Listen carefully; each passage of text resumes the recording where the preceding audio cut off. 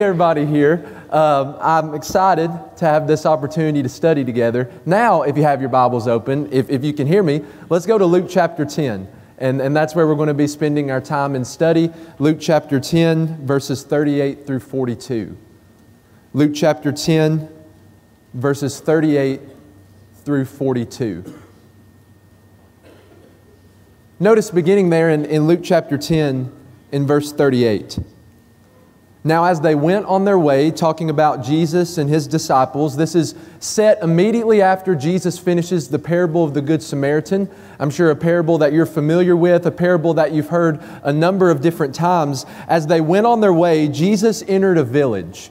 Just a little bit of context about where we are in the book of Luke. If you go back just about a chapter to Luke chapter 9 and verse 51, the Bible says that Jesus in that moment set His face to go to the city of Jerusalem. That's the direction that Jesus is going. When you read from Luke chapter 9 to about Luke chapter 19, Jesus is on a journey to the city of Jerusalem. Why is Jesus going there? Why is Jesus on a journey to the city of Jerusalem throughout 10 chapters in the book of Luke? As you continue reading this story, you find that Jerusalem is the place where He's going to die for your sin. It's the place where He's going to die for my sin. And so as Jesus is on that journey to Jerusalem, the Bible says that He enters into a village. Luke doesn't tell us the name of this village, but you notice what happens when He gets there. That there was a woman named Martha who welcomed Him into her house. Jesus is this new, popular teacher. Many people viewed Him as a rabbi. The word about Him was spreading. He was becoming more and more popular as the days went on. He was known as someone who spoke with authority, not like all the other Jewish teachers, not like all the other Jewish rabbis. Jesus was one who spoke on His own authority. And so as He enters into this village, there's a woman there named Martha who welcomes Him into her house. Just a little bit about Martha. As you continue reading throughout this text, you find that she has a sister named Mary. More than likely, Martha is the older of the two and the owner of this home. She invites Jesus to come into her house as a guest. But then skip down just a couple verses to verse 40 and watch what she does. But Martha was distracted. I think the King James Version uses the word, she was cumbered. She was distracted. Watch the irony here. Martha invites Jesus to come into her house. And then whenever He accepts that invitation, whenever He takes her up on that offer and He enters into her home, she becomes distracted from Him. You know what it's like to be distracted? I remember one time when I was probably about 6 years old, I played on a rec soccer team in town. They played over by the airport here in Lebanon. I was never really that good at soccer. Never even really liked soccer. The only reason that I just played for one season, was because my best friend loved soccer at the time, and he actually went on to play in college at Trevecca and had a pretty successful career. I just wanted to be on his team. So one time we were playing a soccer game, and I was, of course, sitting on the bench, and the coach put me in at goalie. If you know anything about soccer, the goalie's supposed to pay attention to the game. The goalie's supposed to watch the field, that when the players come down the field with the ball, you're supposed to defend the goal. You're supposed to stop them from scoring. If you know anything about 6-year-old soccer, the goalie doesn't see that much action. Because 6-year-old soccer is really just a bunch of little kids running around, kicking each other in the shins. And so they don't really make it to the goal that much. So I'm playing goalie, haven't seen that much action in the last few minutes, so I started looking around. And right behind the goal, there was a girl standing there who was probably 16, 17 years old. I'm going to admit this in front of my fiance, who's here today. I turned all the way around, my back facing towards the game. I was looking through the holes of the soccer net, and I started waving at this 16-year-old girl. Eventually, she noticed me, and she started to wave back. I didn't see another second of that game. Didn't see another minute, never turned back around. Eventually the coach saw what was going on, so he pulled me out. Tyler, what were you doing? You were facing the wrong way. 6-year-old Tyler knows what it's like to be distracted. I still know what it's like to be distracted. I get distracted whenever I'm in class at Freed-Hardeman. I get distracted whenever I'm trying to do my homework. I get distracted whenever I'm grading papers and quizzes and things like that for the graduate school at Freed-Hardeman. I don't know if you do this, but sometimes I even get distracted when I'm having conversations with people. That somebody will be telling me something, they'll be telling me some kind of story, and I'll just stop listening because I get distracted by something else. You know what it's like to do that? I mean, surely I'm not the only one here this morning who knows what it's like to be distracted in some kind of way. Isn't it easy to be distracted from what we're supposed to be doing sometimes? Now, take that idea and look at it from a spiritual perspective. Sometimes as Christians, we find ourselves in situations in life, and we go through seasons in life where we're distracted from Jesus, where we're distracted from our relationships with Him, and we're distracted from the kind of people that we're supposed to be as His followers. It's so easy to fall into that kind of lifestyle. It's so easy to slip into that kind of thinking that you might not even realize that you're there. You might not even realize that you're distracted from Jesus. That's how easy it is to fall into that kind of life. Sometimes we're like Martha, aren't we? Martha welcomes Jesus to come into her house, invites Jesus into her house as a guest, and then is distracted from Him just 2 verses later. In a similar way, we invite Jesus to come into our lives. In fact, we invite Jesus to be the Lord of our lives. We invite Him to be the master of our lives, and then it becomes so easy for us to be distracted from Him. What causes that? What causes us to be so easily distracted from Jesus? Well, maybe it's easy for us to become distracted from Jesus because we become so focused on the world. Maybe it's so easy for us to be distracted from our relationships with Him because we allow sin to slip into our lives. You know what the Bible says about the world. You can't be focused on the world and Jesus at the same time. Because when you're focused on one, you're going to be distracted from the other. When you're focused on the world, you're going to be distracted from Jesus. Whenever you're focused on Jesus, you're going to be distracted from the world. You can't focus on both at the same time. For instance, 1 John chapter 2 and beginning in verse 15, do not love the world or the things in the world. If any man loves the world, the love of the Father is not in him. For all that's in the world, the lust of the flesh, the lust of the eyes, the pride of life, it's not of the Father, but it's of the world. And the world is passing away in the lust thereof, but he who does the will of God abides forever. Consider the question of James chapter 4 and verse 4. Do you not know that friendship with the world is enmity with God? Therefore, whoever wishes to make himself a friend of the world does what? He becomes an enemy of God. You can't focus on both at the same time because no man can serve 2 masters. For he'll hate one and love the other. He'll be loyal to one and despise the other. You cannot serve God and riches. In Matthew chapter 6 and verse 24, you can't focus on Jesus and the world simultaneously. Because when you're focused on one, you're going to be distracted from the other. What does your life look like right now? Maybe you find yourself in a position this morning where you're distracted from Jesus. And it's because you've become focused on the world. It's because you've allowed sin to slip into your life. And maybe that's where you are this morning. Maybe that's what you're struggling with this morning. But when we go to Luke chapter 10 and we think about how Martha's distracted, that's not her problem. Martha is not distracted from Jesus in Luke chapter 10 because of worldliness or sin. Well, maybe sometimes it's the case that we're distracted from Jesus because we become so focused on ourselves. Because we become so focused on what we think and what we want. As people, sometimes we tend to be a little bit selfish. Can I ask you a question just purely for your reflection, not trying to point fingers? How do you spend your time throughout the week? Can I tell you what I've seen in the church and what I've seen in my own life? That instead of reaching for a Bible, We reach for our phones, our iPads, computers, laptops.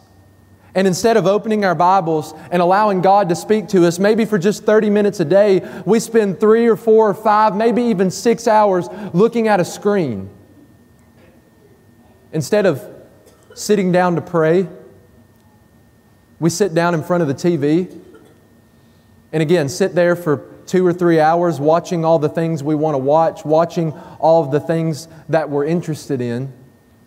Instead of building our relationships with Jesus, we put all of our time and all of our effort into building relationships with other people, relationships with family, friends, maybe even business relationships. And I'm not saying there's anything wrong with that. You need to put time into the relationships that you have in your life. But what becomes a problem is when you put so much time and energy into your physical relationships that you neglect your relationship with Jesus. There starts to be a problem there. That when we become so focused on serving ourselves instead of looking to serve other people, whenever we get in the car and instead of driving our families to worship, instead of driving them to learn more about God, we drive them to our favorite restaurants or to the bowling alley or to the movie theater or to some kind of sporting event, or maybe we don't get in the car and drive at all. That we just say, okay, this morning I'm feeling kind of tired, and what I would rather do is just stay home and relax than go and worship God, so we'll just do that this morning instead of going to learn more about Him. So you take that kind of thinking that's so centered on self, and again, go back just one chapter in the book of Luke, Luke chapter 9 and verse 35, and you find Jesus saying this, "If anyone desires to come after me," do you want that this morning? Do you want to follow Jesus? Do you want to follow in His footsteps? He says there's a few things you have to do. Number one, you have to deny yourself. That's going to include things that you want sometimes. That's going to include things that you would like to do sometimes. Jesus says, if you want to come to follow me, here's a message you need to hear, and this is something you need to think about. You have to learn to deny yourself, and then when you do that, you have to pick up your cross daily. He says, you have to have such a devotion to me that you'd be willing to die for me. Deny self, pick up your cross. Jesus says, then you're ready to follow me. But here's the problem with that. Sometimes instead of following Jesus and doing what He wants us to do, we invite Jesus to follow us in doing the things that we already want to do. It's like the group that Paul describes in 2 Timothy chapter 3 and verse 2.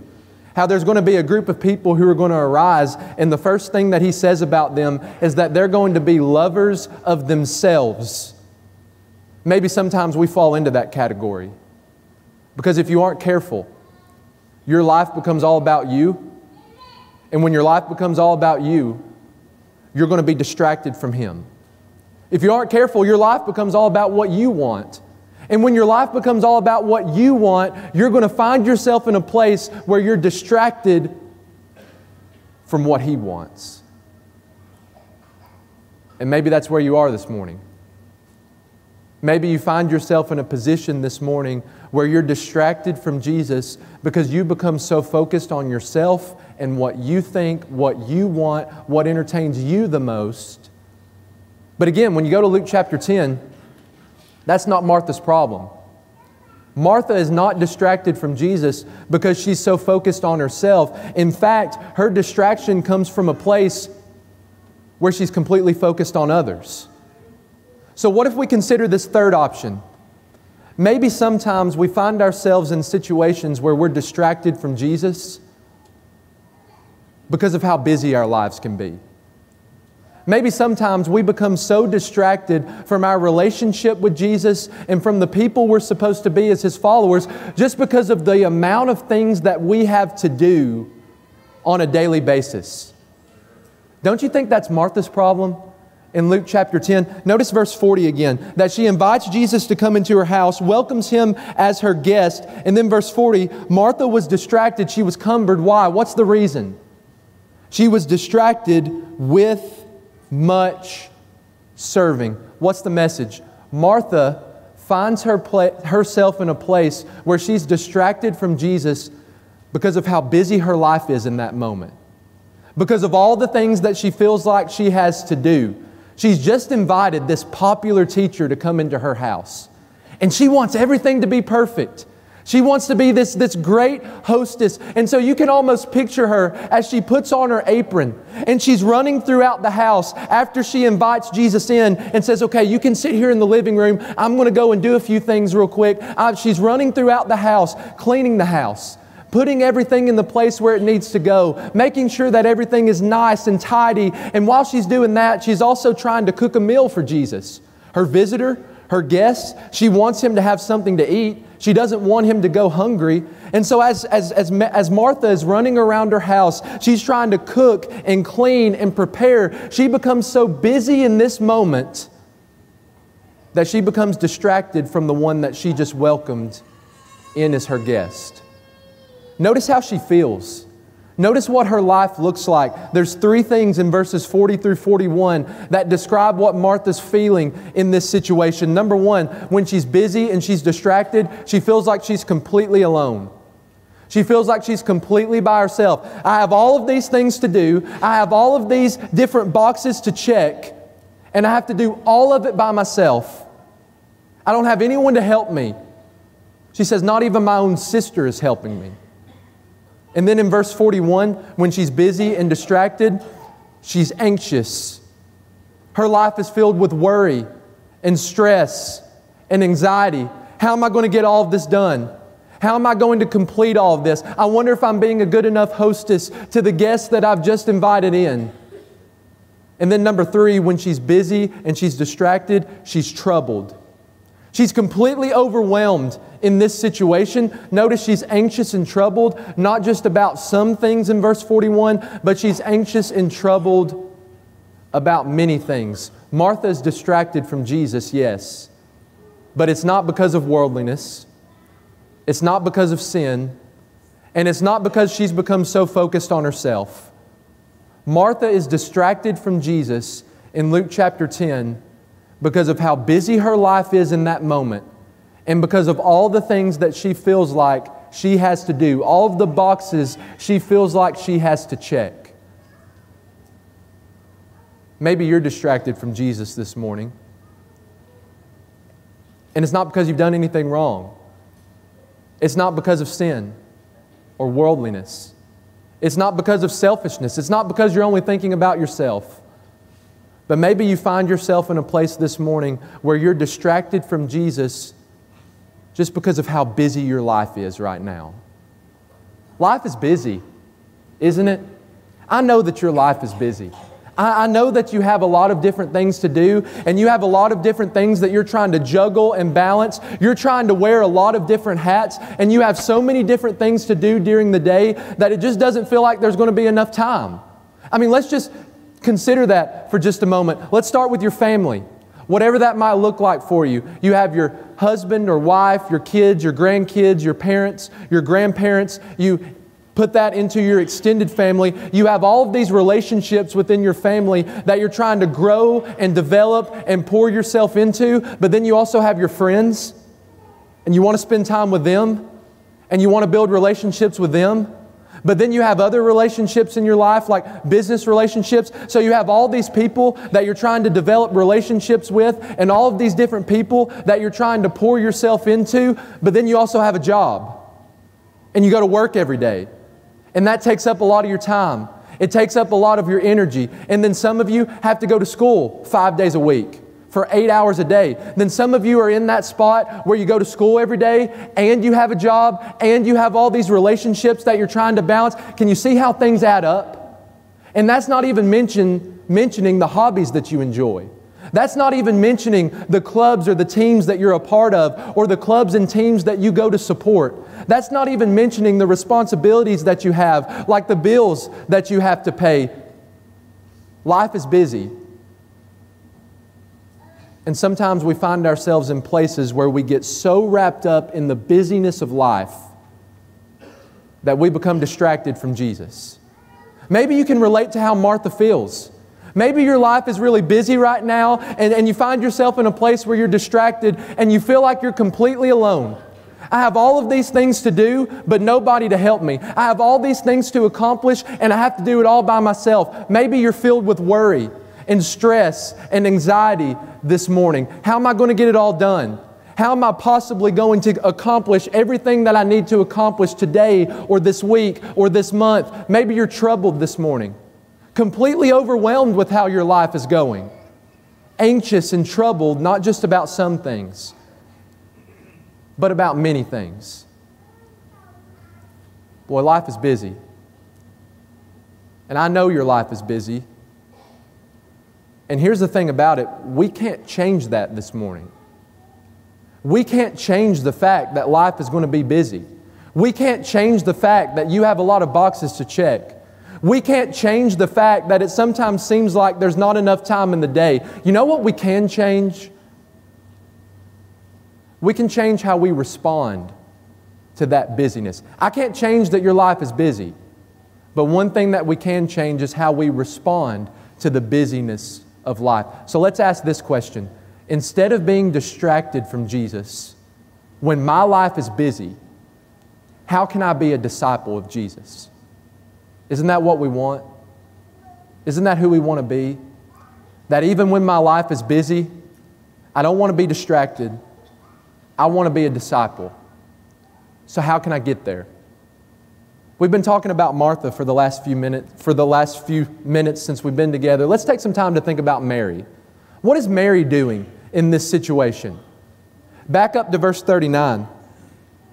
And she had a sister called Mary. What was she doing? She was sitting at the Lord's feet and listening to His teaching. In the first century, Jewish rabbis throughout the year would take in various disciples.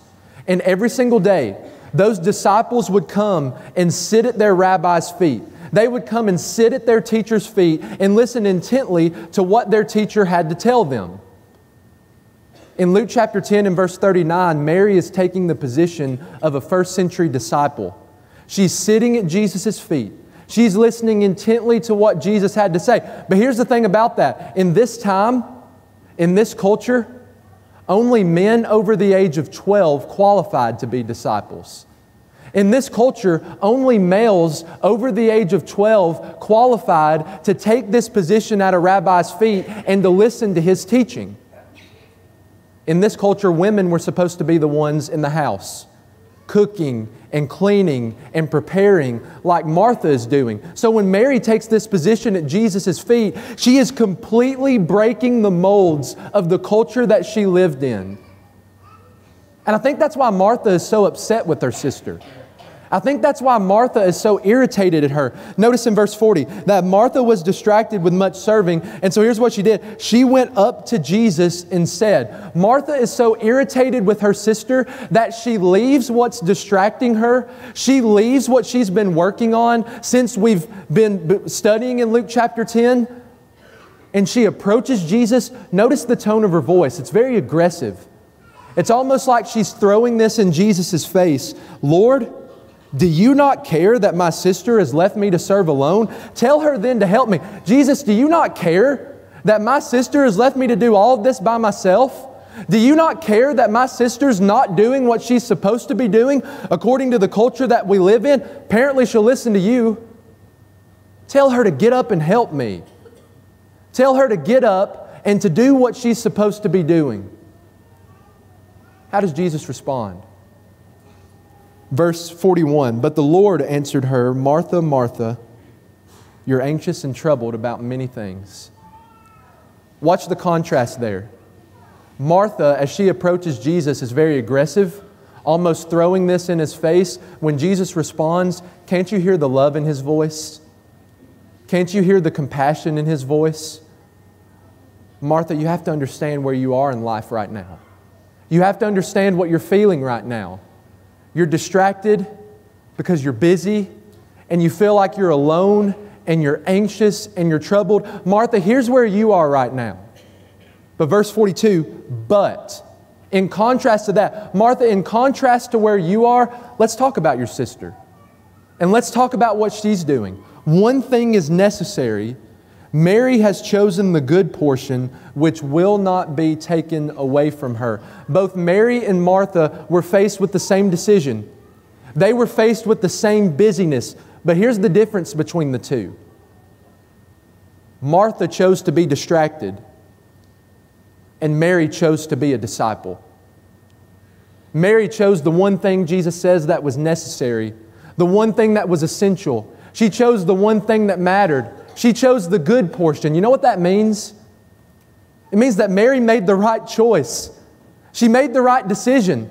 When she said, okay, I can get wrapped up in all of this busyness, or I can set apart time to sit at Jesus' feet. She says, I'm going to sit at the Lord's feet. That was the right decision. Why was it the right decision?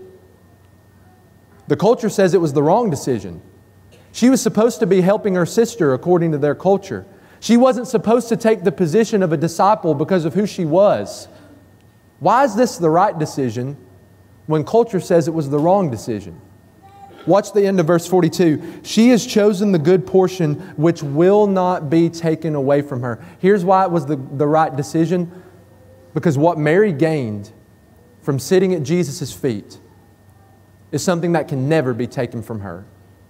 What she received, what she gained from spending time in the presence of Jesus and spending time listening to what He had to say, that's something that no one could take from her. When Mary and Martha were faced with the same busyness, Martha chose to be distracted. Mary chose to be a disciple. So here's the question we ask. Instead of being distracted from Jesus, whenever my life is busy, how can I be a disciple of Jesus? Do you see an answer in this text? If you want to be a disciple, I think what God teaches us in Luke chapter 10 is that regardless of how busy we are, we have to make time in our day to sit at Jesus' feet and to listen to His teaching. Regardless of how busy you might be, regardless of how many things you might have going on, regardless of how many boxes you have to check in any given day, if you want to be a disciple of Jesus, you have to set apart time to allow Him to speak to you through His inspired Word and to allow Him to tell you the things that you need to know. And you might be thinking, well, Tyler, you don't understand. You don't understand my life. You don't understand how busy I am. You don't understand everything I have to do. And you know what? You're right about that. I don't understand everything that you have to do. I don't understand all the details that you have to fulfill throughout any given day. But one thing I do understand, because God has revealed it to us in Scripture, is that in the midst of that busyness, if you want to be a disciple of Jesus, you have to set apart time in your day to sit at His feet and to listen to His teaching. If that means you have to eliminate something, then eliminate it. If that means you have to get rid of something, then get rid of it. A disciple of Jesus should never be too busy to enter into His presence and to sit at His feet. So where are you in life right now? How would you describe your life right now? Are you a Martha or are you a Mary? Are you distracted or are you a disciple?